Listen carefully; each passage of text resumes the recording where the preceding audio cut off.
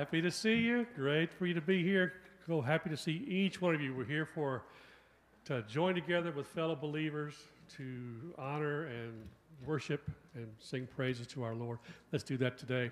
Let's stand, please, and sing "This Is Amazing Grace." 2, 3, 4.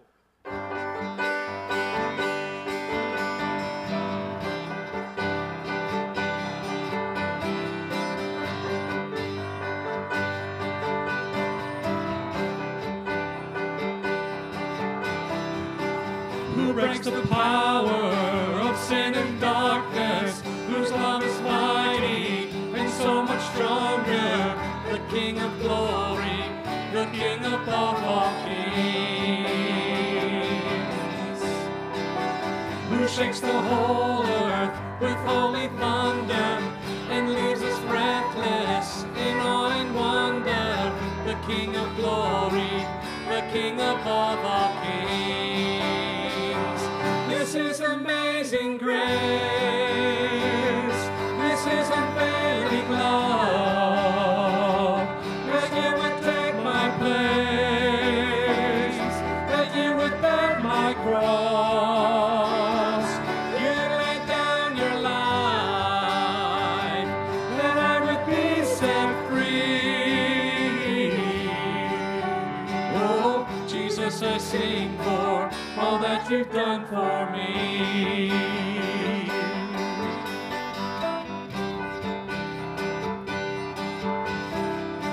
Who brings our chaos back into order, who makes the orphan a son and daughter, the King of glory, the King of glory, who rules the nations with truth and justice, shines like the sun in all of its brilliance, the King of glory, the King above all kings. This is amazing grace. This is unfailing love, that you would take my place, that you would bear my cross. You laid down your life, that I would be set free. Oh, Jesus, I sing for all that you've done for me. Worthy is the Lamb that was slain. Worthy is the King who conquered the grave. Worthy is the Lamb who was slain. Worthy is the King who conquered the grave. Worthy is the Lamb who was slain. Worthy is the King who conquered the grave. Worthy is the Lamb who was slain. Worthy, worthy, worthy. Oh, this is amazing grace. This is unfailing love, that you would take my place, that you would bear my cross. You laid down your life, that I would be set free. Oh, Jesus, I sing for all that you've done for me.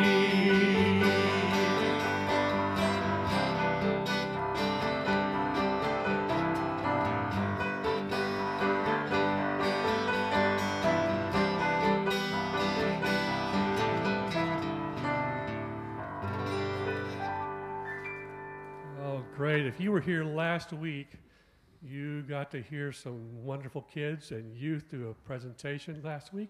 It was a great presentation. It was a wonderful message, and they did it so well. And one of the songs that they sang last week is the song that we're singing right now. Sing to the King. By the way, you remember that cooler word we learned last week? Unselfie was the cooler word, right? About sharing of ourselves rather than thinking about ourselves so much. It's a great thing. Thanks to the children and the youth and all their workers who put that together for us and helped us to worship and taught a great lesson at the same time. Let's sing to the King. 2, 3.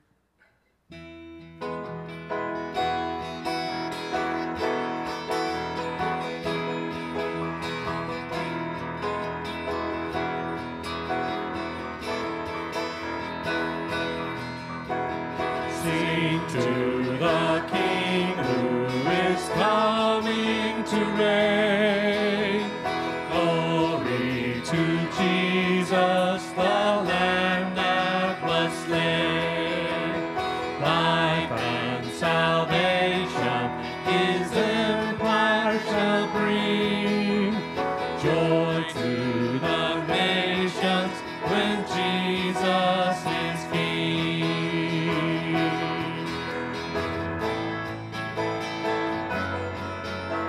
Sing to the King who is coming to reign. Glory to Jesus, the Lamb that was slain. Life and salvation His empire shall bring. Joy to the nations when Jesus is King. Come, let us sing a song declaring we belong to Jesus. He is all we need. Lift up a heart of praise, sing now with voices raised to Jesus. Sing to the King.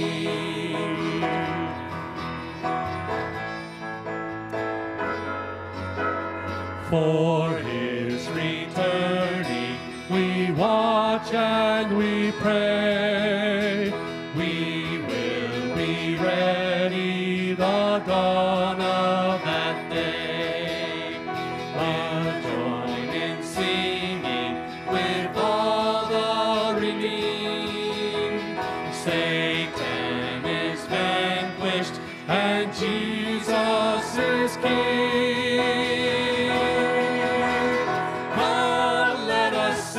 A song declaring we belong to Jesus.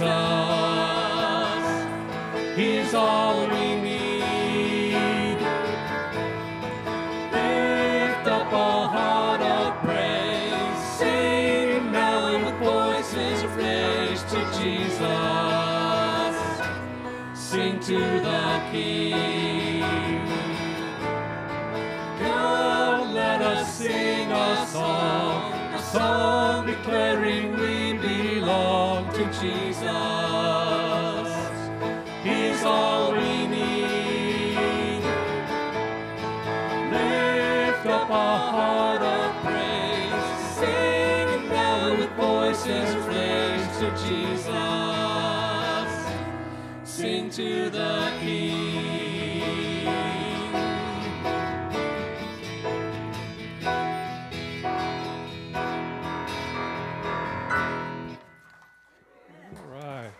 Thank you so much. Why don't you be seated for just a moment. We're so glad that you're here and would want to make sure everyone feels welcome today. And if you're visiting with us today, particularly, we want to make sure that you feel welcome.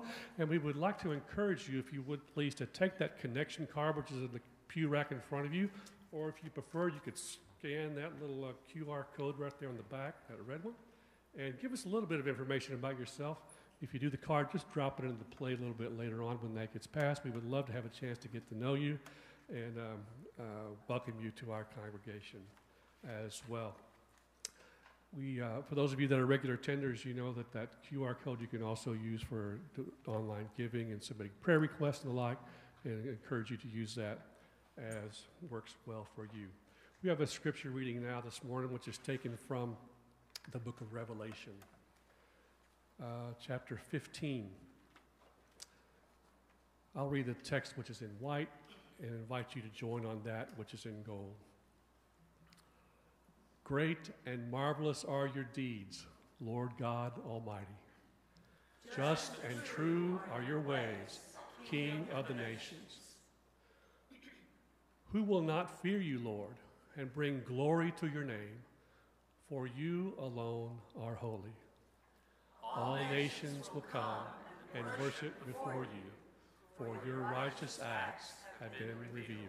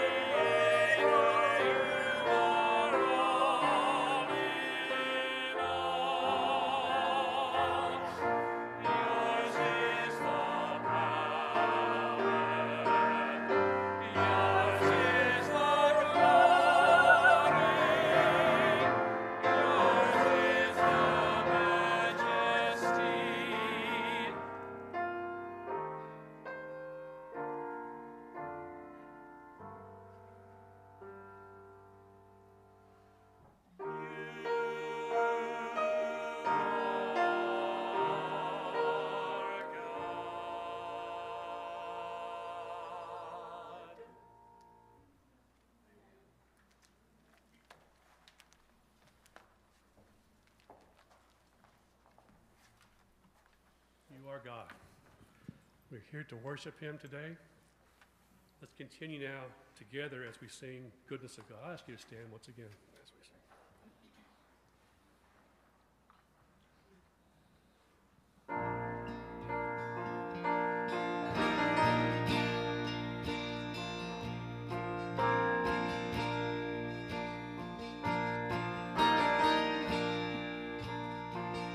I love you, Lord.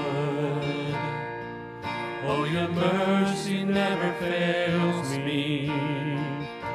All my days I've been held in your hands.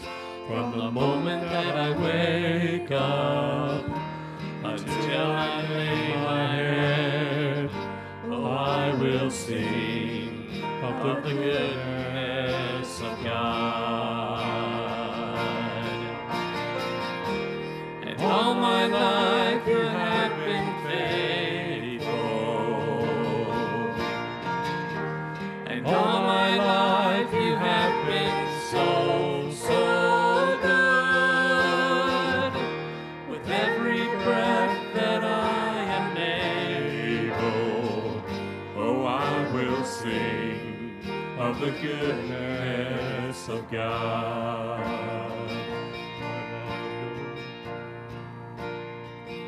I love your voice. You have led me through the fire and darkest nights. You are close like no other. I've known you as a father. I've known you as a friend, and I have lived in the goodness of God. And all my life you have been faithful. And all my life you have been so, so good. With every breath that I am able, oh, I will sing of the goodness of God. 'Cause your goodness is running after, it's running after me. Your goodness is running after, it's running after me. With my life laid down, I've surrendered now. I give you everything. 'Cause your goodness is running after, it's running after me. 'Cause your goodness is running after, it's running after me. Your goodness is running after, it's running after me. With my life laid down, I'm surrendered now. I give you everything. 'Cause your goodness is running after, it's running after me.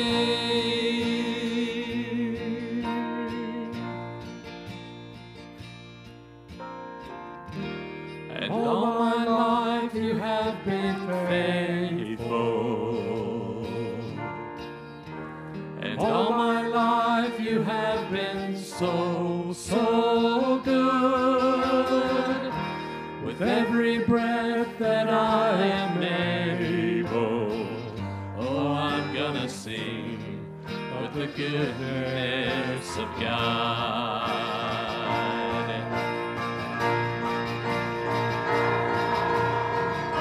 'Cause all my life you have been faithful. And all my life you have been so, so good. With every breath that I am able, oh, I will sing of the goodness of God. Oh, I'm gonna sing of the goodness of God.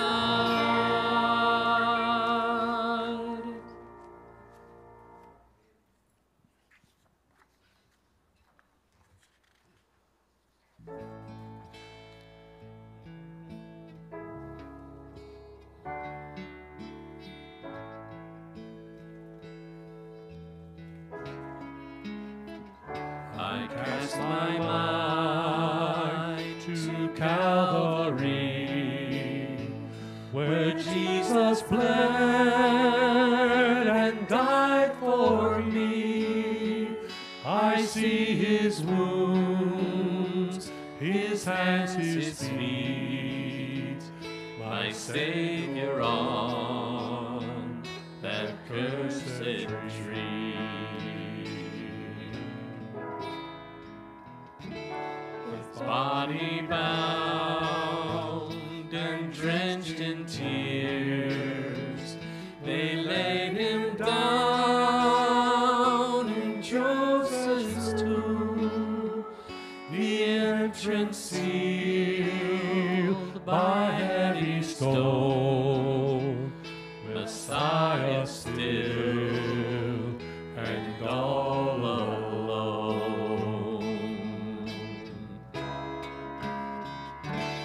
Oh, praise the name of the Lord our God. Oh, praise his name forevermore. For endless days we will sing your praise. Oh Lord our God.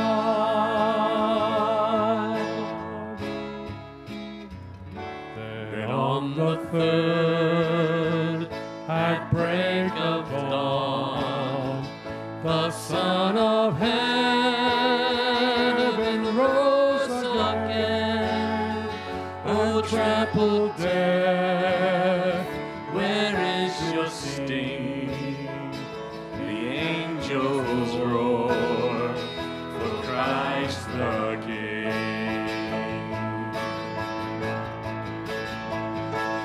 Oh, praise the name of the Lord our God. Oh, praise his name forevermore. For endless days we will sing your praise. Oh Lord our God.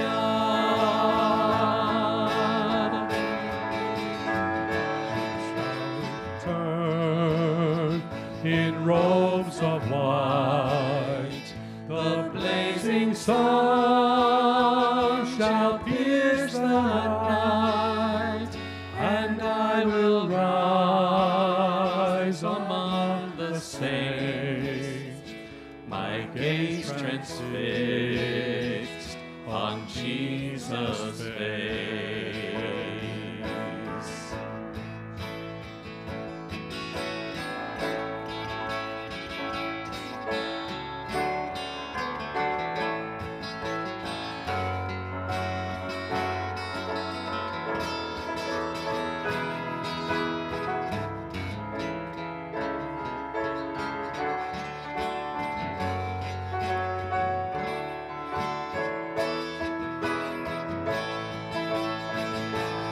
Oh, praise the name of the Lord our God.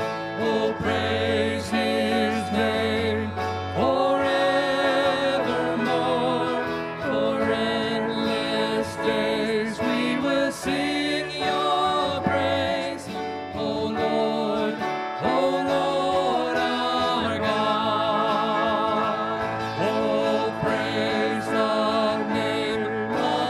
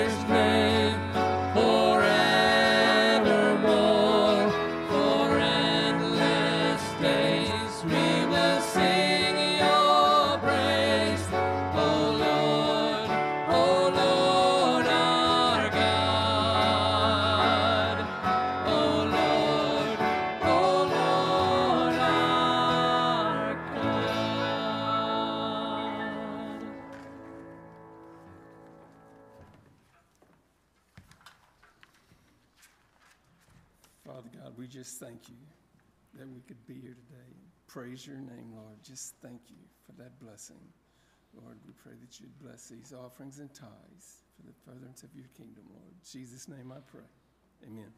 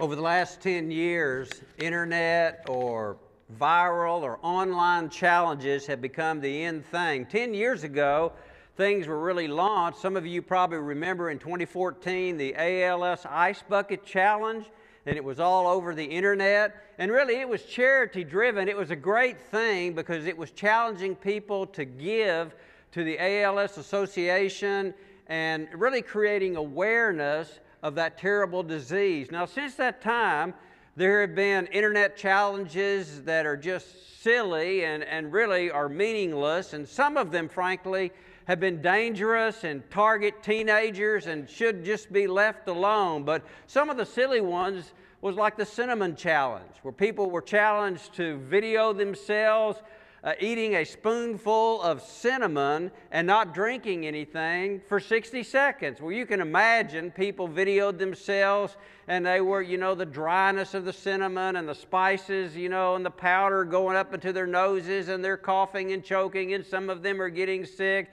And, I saw some of that online, and I'm like, wow, what in the world? But people love challenges. And then there was the hashtag challenge. Anybody remember that?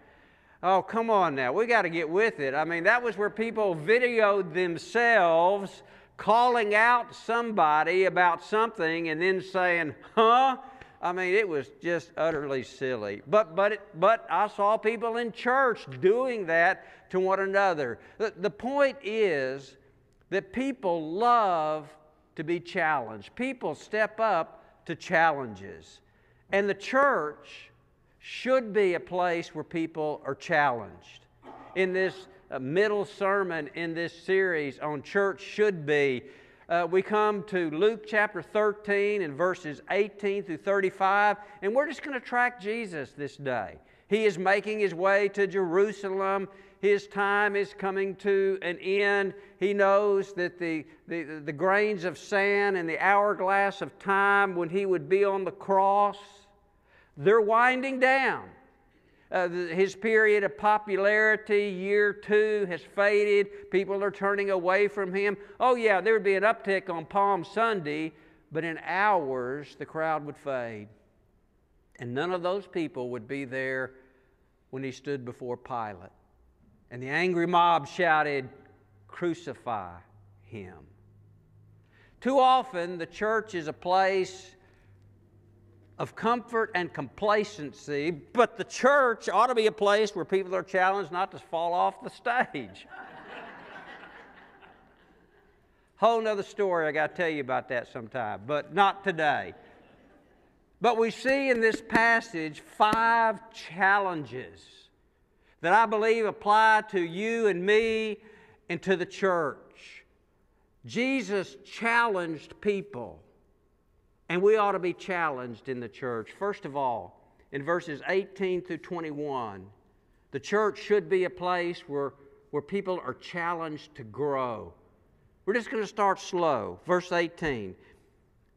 Then Jesus asked, "What is the kingdom of God like?" So we're clear on what Jesus is talking about. Absolutely clear. He's talking about the kingdom of God. What shall I compare it to? So this is a comparison that he's making. It is like a mustard seed which a man took and planted in his garden. It grew and became a tree, and the birds perched in its branches. Anybody here plant mustard? Oh, okay. So mustard seeds, I've never seen one except online, but I understand they're really pretty small seeds. But when you plant it and it germinates, and if you leave it alone, it can become a fairly large plant, even a bush, and perhaps, depending on what variety, even a small tree where the birds of the air can come in. That's what Jesus was saying. And what he was talking about was the exponential growth from the tiny mustard seed to a bush or a small tree. The church should be a growing place. The church is not all about numbers. Certainly, it's not all about numbers. But remember last week, the church should be a place where people are committed to bringing people to Jesus Christ. And numbers at least are an evaluation of whether the church is growing. You know, the kingdom of God started that way, with a small baby wrapped in swaddling clothes lying in a manger. 30 years later, Jesus gathered around him 12 disciples. They were very unimpressive. And then after 3 years, there were 120 core followers. And then Jesus died for your sins. He was buried and He rose again, proving the victor over sin, death, and hell. He ascended on high. And then the Holy Spirit came on the day of Pentecost. And Peter, in the power of the Spirit, preached in the city of Jerusalem. And 3,000 people believed and were baptized. Acts chapter 4, verse 4 says that number had grown to 5,000. And really, if you understand the book of Acts, it really tells about the expansion of the kingdom of God through the ministry of Peter to the Gentiles and also through the mission trips of the Apostle Paul. And since that time, millions of people have given their lives to Jesus Christ. And if we believe that people are lost without Jesus Christ and that people need the Savior, then the church should be a mission, an outpost for reaching people, and certainly the church should be a growing place. And over the next few weeks, even the next few months, I'm going to challenge us to be more effective in growing and in reaching people for Christ. But it's not just external growth. We should be growing internally and spiritually and be transformed as well. Look at the passage as it continues in verse 20. And again, he asks, "What shall I compare the kingdom of God to?" So again, be very clear, because we find these terms applied in different ways, some negatively in other passages, but this is clear. He's applying it in a positive way to the kingdom of God. It is compared to the kingdom of God. It looks like a yeast that a woman took and mixed in about 60 pounds of flour until it worked all through the dough. I'm not a baker. But I know that the yeast can work through the dough, and it works silently. It works unseen. But it makes its way through, and it brings transformation. And somebody can probably explain this to me, one of you ladies after church, and it can cause the dough to rise. You see, we have Christ in us through the Holy Spirit. And we are like little babes in Christ when we come to know Jesus as our personal Savior and Lord. But that's not where we are to stay. We are to continue to grow. Peter challenged in 2 Peter chapter 3 and verse 18, but grow in the grace and knowledge of our Lord and Savior, Jesus Christ. We grow as we spend time in God's Word. Peter said very clearly that we are to take in the pure, the sincere milk of the Word. It's our spiritual food. And Hebrews 4:12 reminds us it's living and active and sharper than any double-edged sword. We have to be taking it in, and through prayer, but not only personally. You know, are you plugged into a Bible study on Wednesday night or on Sunday morning? And we have to be in the Word and prayer, and the church certainly should be a place where we are helping people to grow in their faith and relationship with Jesus Christ. You see, after talking about all the mercies of God, he moves over to chapter 12 in the book of Romans, and Paul says, do not be conformed to the pattern of this world, but be transformed by the renewing of your mind. And the only way that can happen in this corrupt world is through the Word of God and prayer. The church absolutely should be challenged, and every individual and every person and everything we do, we should be challenged to grow. But there's more. The church should be a place where people are challenged to be saved. Now we want to pick it up in verse 22. Then Jesus went through the towns and villages teaching as he made his way to Jerusalem. Someone asked him, Lord, are only a few people going to be saved? That is the question of the ages, isn't it? That's the question from Jesus' day. That's the question today. How many people are going to go to heaven? Who's going to go to heaven? Just a few years ago, Barna Research Group did a survey, and 44% of the people, I bet it's more now, said that after a person dies, regardless of their religion or faith, everybody goes to the same place. Really? There is a predominant teaching today and a belief among, I'm not going to call names, I could, but I just don't have time to get into all that, but there are some major people that you would know that really fall into what we call theologically syncretism, and that is that just all roads ultimately lead to the same God. If you just believe in your faith sincerely, whatever you believe, as long as you believe sincerely, that everybody's going to end up in the same place. But what did Jesus teach? How did he answer that question? He said to them, make every effort to enter through, what's the phrase? Narrow door. Because many, I tell you, will try to enter and will not be able. Isn't that amazing? People say Christianity is narrow.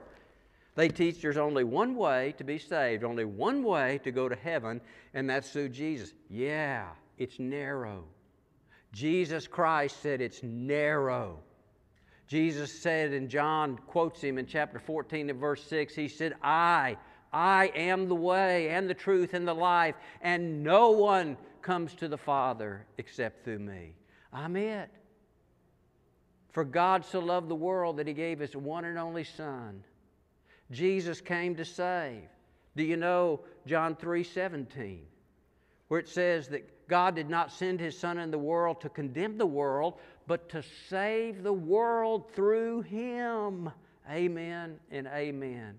He is the Savior. He is the Redeemer. He is the Lamb of God who came to take away the sin of the world. And he offers the free gift of salvation to everyone who believes. Whoever believes, verse 18, whoever believes in him is not condemned. Believe in the name of the Lord Jesus Christ, Paul said, and you will be saved. Jesus said a number of things about salvation in this passage. He said, I'm the way. He said, the way is narrow. But notice also, Jesus said that once the owner of the house gets up and closes the door, you will stand outside knocking and pleading, Sir, open the door for us.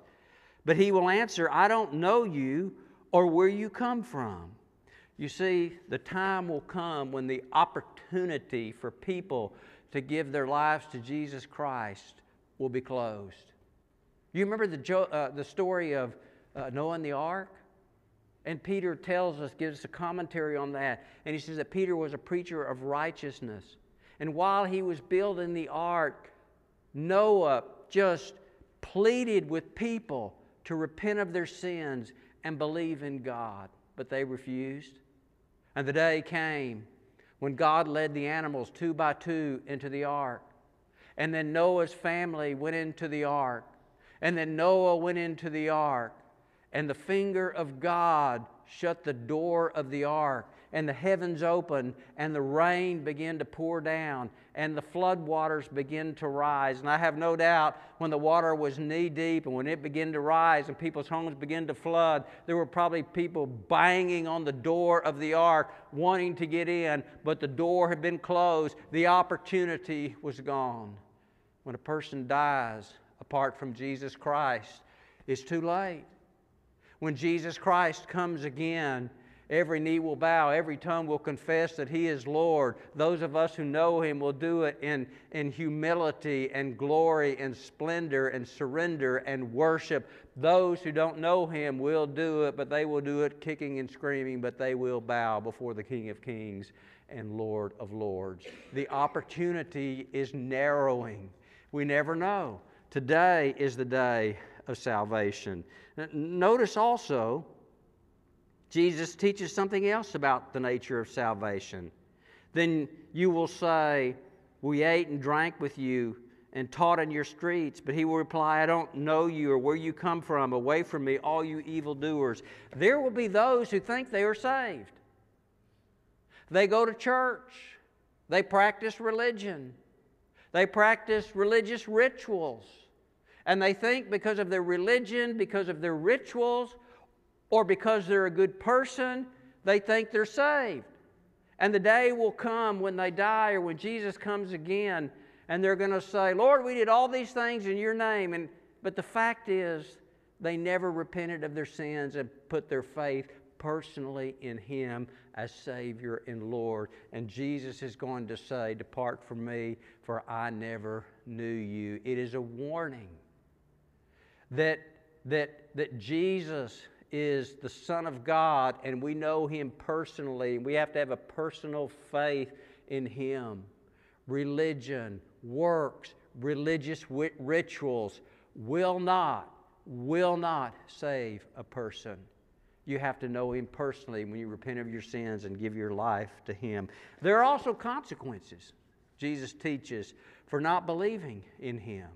You know, we have laws in our country today, and if I'm going 100 miles an hour down 59 trying to get here by 10:30 on Sunday morning, I've not done that yet, by the way, and a highway patrolman pulls me over, I'm going to get a ticket. And if I say, no, you don't understand, I'm the interim pastor at First Baptist Church, and the service starts at 10:30, and I was running a little late, and I really have to be there because it starts at 10:30, so you really need to let me go. You think he's going to care? Nope. Absolutely, totally not. Tom, you're right. I'm going to get a ticket because I broke the law, and there are consequences. Our God is a holy God. He's perfect. He's pure. The Bible says He is light, and in Him is no darkness at all. But He will judge sin because He is also a righteous God and a just God. And while He offers salvation to everyone, ultimately sin will be judged. You see, John 3, the second part of verse 18, says, those who believe in Him are not condemned, but those who do not believe in Him are condemned already because they have not believed in the name of God's one and only Son. Jesus paid the penalty of the law, the death penalty. He paid the ticket on the cross for you and for me. And the only way to escape the consequences of being on spiritual death row is to believe in Jesus Christ as your Savior and Lord. Now listen, follow the rest of this passage. Jesus says in verse 28, there will be weeping there. Where's there? It's hell. There will be weeping there, and gnashing of teeth when you see Abraham, Isaac, and Jacob and all the prophets in the kingdom of God, but you yourselves are thrown out. You remember the parable of the rich man and Lazarus? Lazarus was the beggar. He was poor and had sores, and the rich man had everything. Treated Lazarus horribly, and they both died. And Lazarus went to heaven, and the rich man in hell looked up. We learned so much about hell from that passage. It's a place of darkness. It's a place of torment. It's a place of fire. It's a place where you never die. It is a place, I think there's physical pain there. Yes, the Bible teaches that. But I think the greatest pain is emotional and mental and spiritual regret for having thumbed your nose in the face of Jesus Christ. There will be consequences. People say, well, I just can't believe a God of love would send people to hell. Well, a God of love doesn't send people to hell. People choose to go to hell when they reject the love and grace and the gift of salvation through Jesus Christ. It's a choice that people absolutely and totally make. So the church should be a place where people are challenged to grow, and the church should be a place where people are challenged to be saved. We have to tell the truth. We don't have to be ugly, never arrogant. But in the church, we have to tell the truth that there's only one way, and that's through Jesus. You have to A, admit, B, believe, and C, confess your faith in Him. It's on the order of worship there.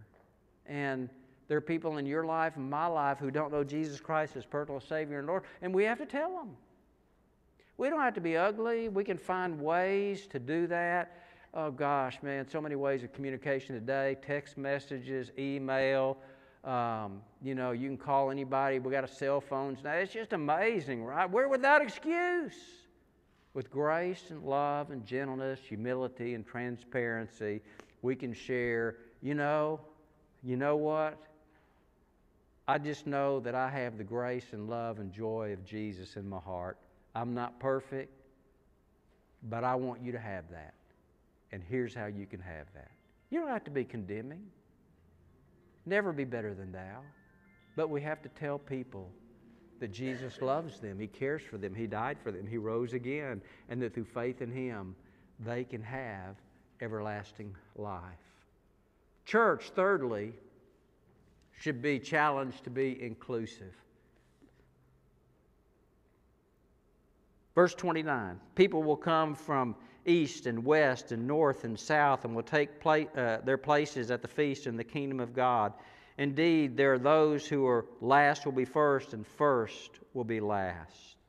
You see people from the far east and people from the far west and people from the south and people from the north that represents all kinds of people will be in heaven. Revelation 7:9 says that there was a great multitude that John saw in the Revelation in heaven, and there were people from every tribe, every nation, every people, every language. We will not lose our racial distinctions in heaven. And the church should look like heaven. But you see, it's not just about being inclusive racially. It's about being inclusive of people who are different from us. It shouldn't matter whether you drive a Lexus or, a 1965 Ford pickup. It shouldn't matter whether you wear a suit and tie or whether you wear a T-shirt and blue jeans. It shouldn't matter your education level. It shouldn't matter. We are to be inclusive in the church. Let me break it down to the nitty-gritty of what I've seen as a pastor over the years. Visitor comes. They're in your Sunday school. Oh, you greet them, you welcome them. you ask their names, you introduce yourself, and they're not even realizing it because you've known the rest of the people in there all your life. And so there are inside jokes and inside conversations, and maybe you even start talking about where you're going to go to lunch afterwards, right in the earshot of those who are you just welcomed as guests. Why not be inclusive of them and have a conversation that can include them? It has to be intentional. And invite them to lunch. Be inclusive. See, we can be exclusive and not even realize it in the church. And I've just seen it in every church I've ever been in.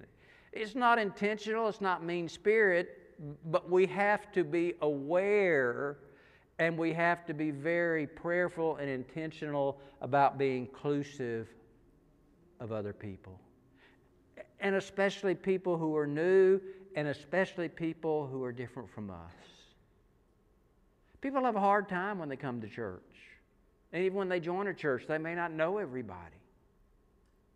And they need someone to include them so that they can have friends and fellowship as well. I just believe the church should be a place where believers are inclusive of everyone. We just have to work at it. It's an awareness. It's a prayerful thing as well. And then the church should be a place where people are challenged to press on. I just love the words of Jesus here as we come on down to verse 31. At that time, some Pharisees came to Jesus and said to him, "Leave this place. Go somewhere else. Herod wants to kill you." As if they really cared. They were plotting to kill him at that very time. They just wanted to get rid of him.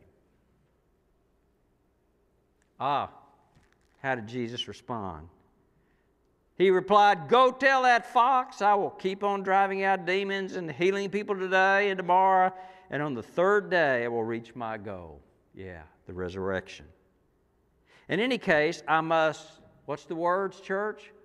Press on today and tomorrow and the next day.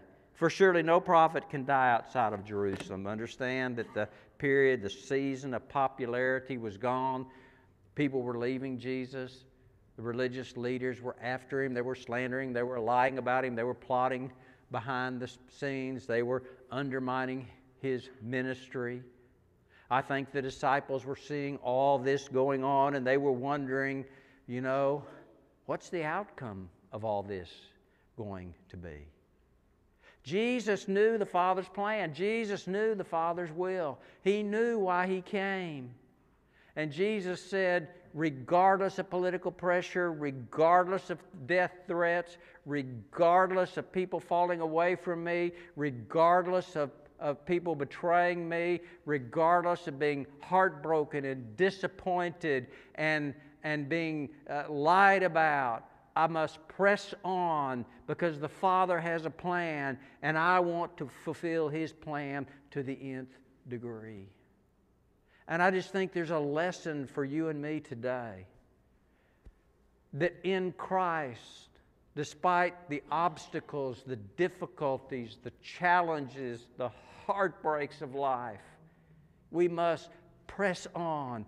I had an acquaintance that did a revival for me a couple times over the years, and he had a sermon, and he had this phrase in it, and he applied it to different areas. And he said in a different passage, different sermon, but he applied this phrase to every point that we must press on regardless. Regardless of trials, regardless of heartbreak, regardless of when we serve Christ and it seems to be fruitless, we have to press on regardless. That's what Jesus was saying. The Father has this. I have to press on regardless.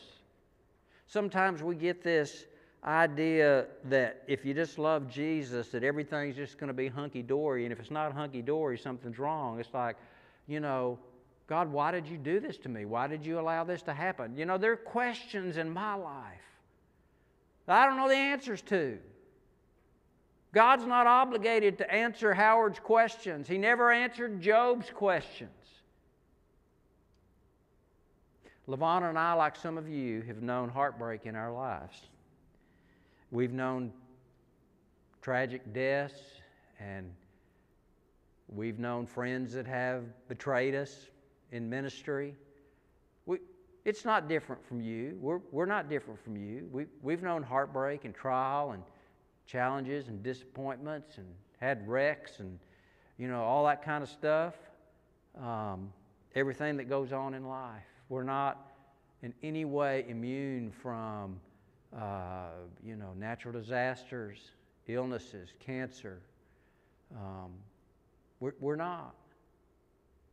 But we're insulated through the power of the Holy Spirit and the promises of the Word of God. We have something that other people don't have. Hebrews 10:36 tells us clearly that we need to persevere so that when we've done the will of God, we will receive what He has promised. Jesus talks about persevering under persecution.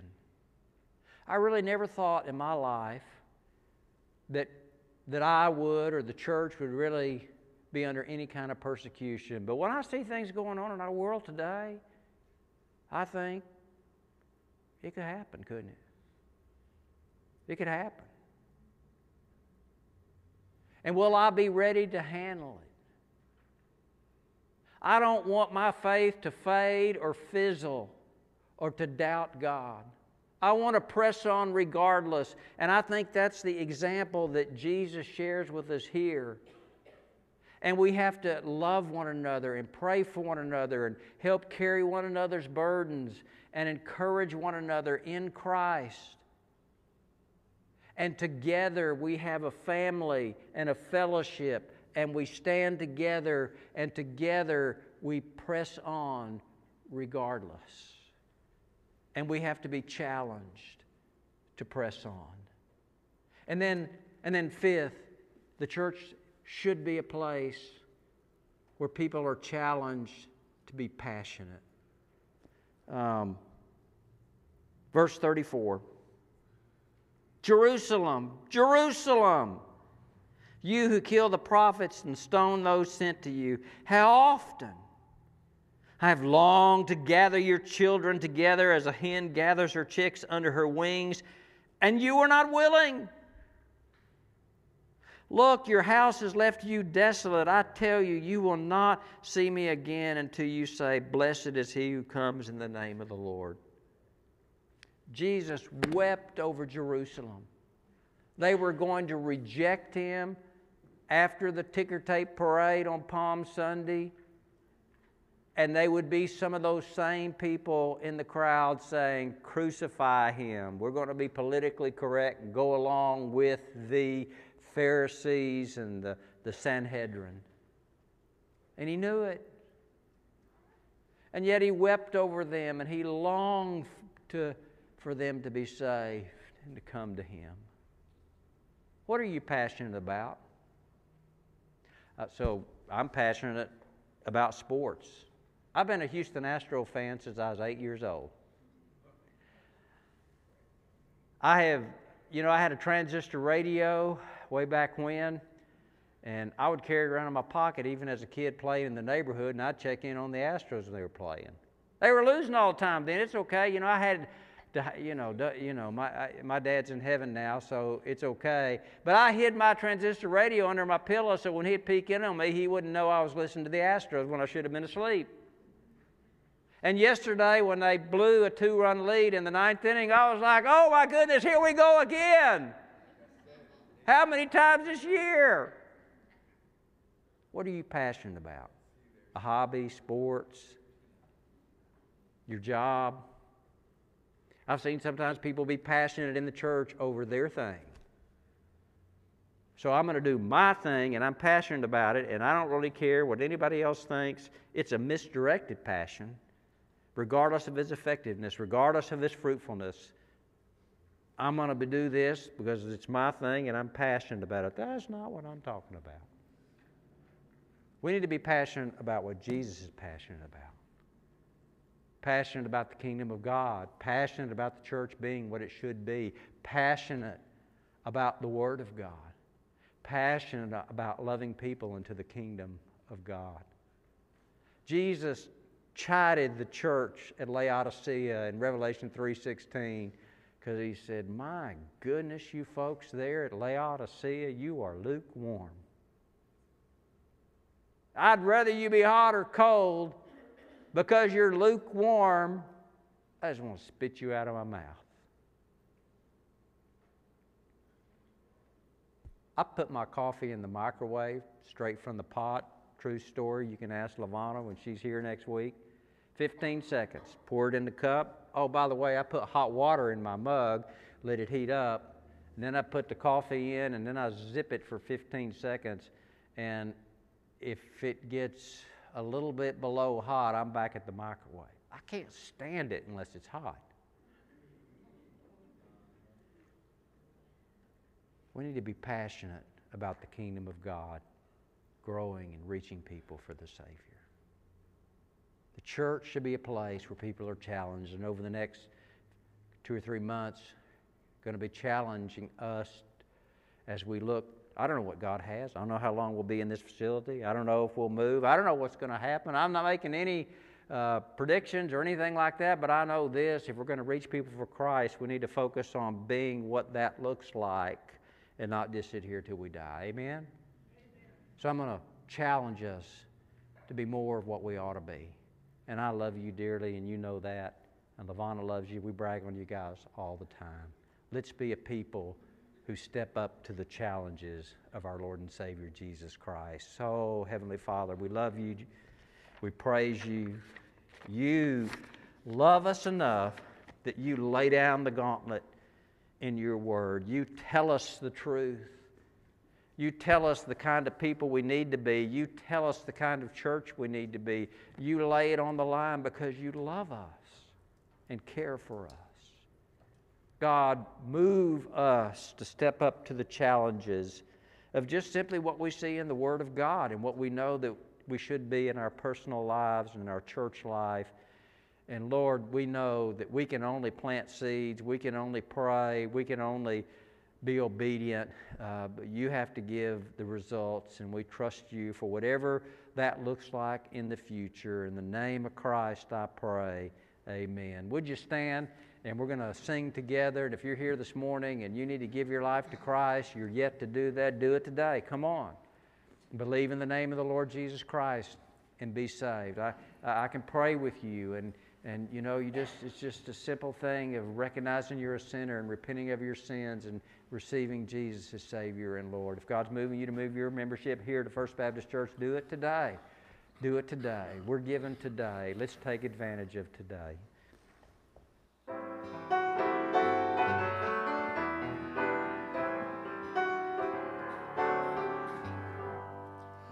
God will make a way when there seems to be no way. He works in ways we cannot see. He will make a way for me. He will be my God. Hold me closely to His side. With love and strength for each new day.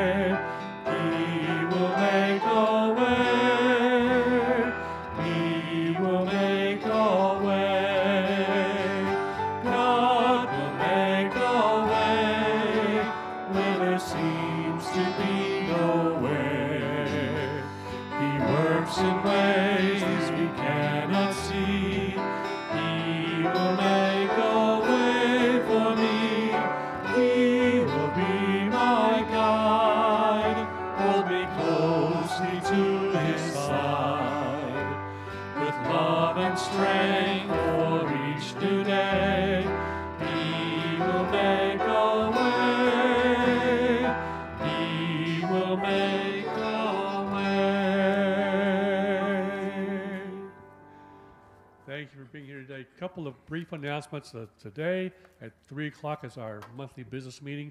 You don't want to miss it. They're always fun because Howard makes them fun. So you come, you be a part of that. And then next week, we know that we're going to be honoring our children that have been a part of music and missions. Last week we had children that were part of the music portion. Next week we get to honor those and see what they've been up to for those that have been learning about missions, and you want to be a part of that as well. Now let's sing our parting song, and we'll be on our way. This is amazing grace. This is unfailing love. That you would take my place. That you would bear my cross. You would lay down your life. That I would be set free.